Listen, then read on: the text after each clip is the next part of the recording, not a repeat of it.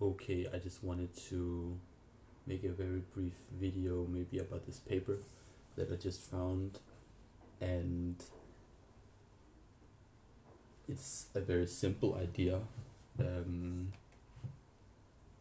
It's called CodeLutra, boosting LLM code generation via preference guided refinement. And the core thing that I just noticed was that on a challenging data science coding task using just 500 samples improved Llama 3 8B accuracy from 28% to 48%, approaching GPT-4's performance. And the general setup is code generation. So you have some question that's described in natural language, and you then want the model to generate some code that fulfills some kind of test, some unit test. So you have like ground truth information, and a lot of different approaches have been tried where you generate different samples and you try to somehow train it, but the core of this idea is that you want to leverage both successful and failed code generation attempts. And it sounds very fancy, but I'll just go down to the description of the method, which is here. So you start with an initial base model. This would be Llama 3B, and you have an initial training data set where X is the natural language query and Y is a corresponding ground truth code solution. Then you have these iterations where we're trying to improve upon the initial base model and make it better. And the way we're doing it is that we're starting now in the first iteration. We have these questions, natural language questions here, and for each of the questions we generate M attempts. Great. Then we try to execute the attempt and see whether it works or not. So there we group them into correct and rejected. And now one option we could do would be to just train on the correct ones using cross entropy loss, and this would then yield a new model, and we could then try again. This would be traditional expert iteration. But now here we are constructing a preference dataset for this iteration. So we have these two groups of codes, but we have this dataset of correct and incorrect versions. So we have n times m attempts, and then we can construct these pairs. So for each input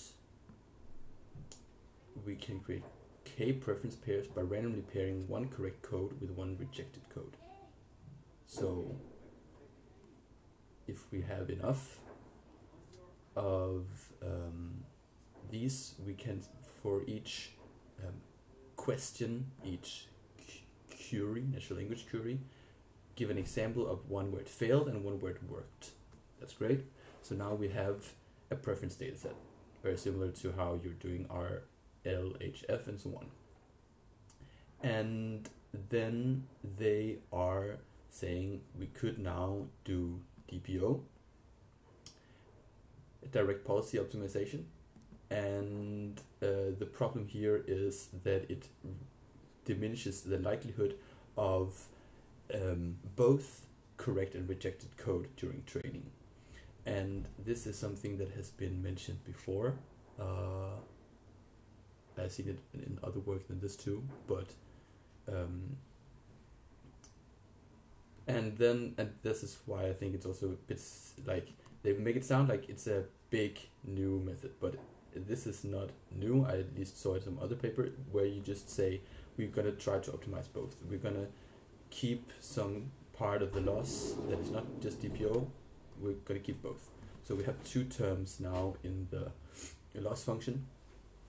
We have the DPO loss and we have the likelihood loss. So direct policy optimization, we are trying to maximize this. What is this? This is the log of the sigmoid of a scalar value that compares two things. We have the current model evaluated on the correct sample. And then we have the model that we want to optimize evaluated on the correct sample given the query. So this value we want to increase. We want there to be a relative increase in the likelihood of the correct sample and a relative decrease in the likelihood of a negative sample. Like the increase in this we should subtract, and therefore we get a score that we want to kind of maximize.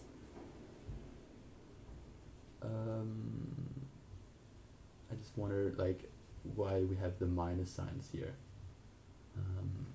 So we have log. Yeah, we're trying to maximize, and therefore we're minimizing it, and therefore we have minus and minus here.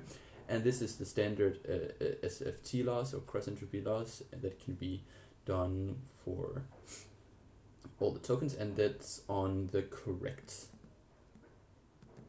solutions. And that is basically it. Then they conduct some experiments where I wonder why they use specifically these data query and data science tasks. I do not know these datasets, but I think it would be interesting to see how it works out with other well-known datasets like code contests or other competitive programming things. This would probably be the main limitation. Of course, it's good to have this, and like it's good to have this focus on specific things, but I think especially when you're presenting your method as this like general method, even though it's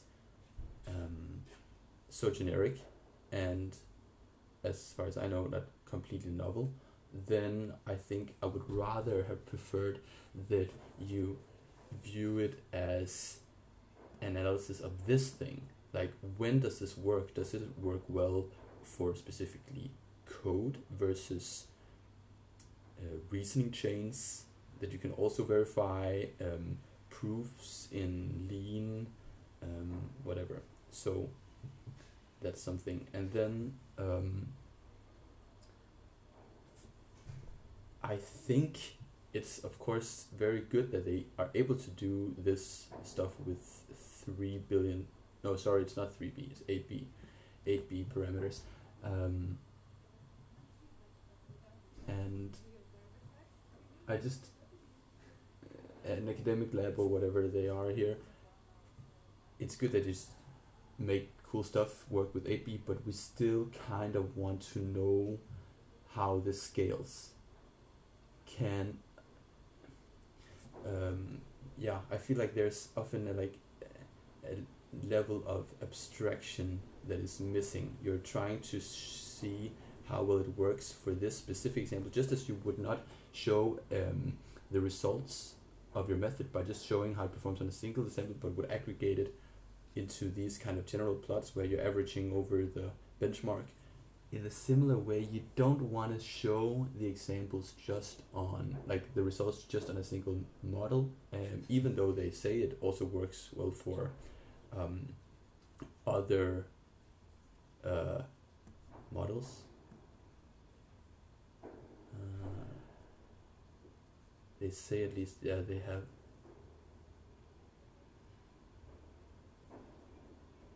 Oh, they have something here, or what?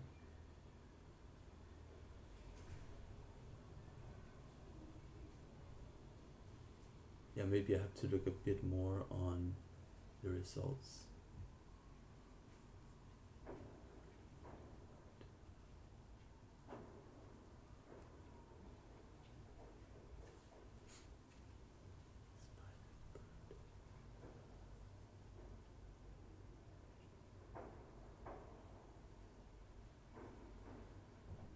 Yeah, it's still not sufficiently, like, we want to know how well does it scale. Can this approach also be applied on to GPT-4 itself and improve that even more, or are we like reaching some diminishing returns by that, or like strong diminishing returns by that point, and so on.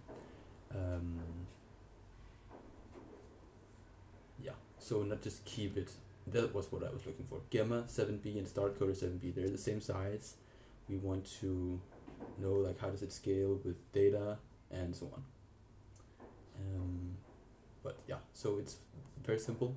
The core of it is just this idea here. Take the dataset, generate examples, group them by their correctness, create a preference dataset, train using PPO loss and supervised fine-tuning loss. And something else that's not part here of this thing is multi-turn stuff. So ideally we have a lot of not ideally, we have a lot of tasks where we cannot just solve these things in one go, and we want to explore more methods that look at refinement and reinforcement and so on of setups where you take some action, you get some execution feedback or whatever, and then you take another action, and not necessarily just like a refinement, but also just like a different kind of action in a multi-step way. And here that setup might be too simple, maybe it's not, but we just need to know.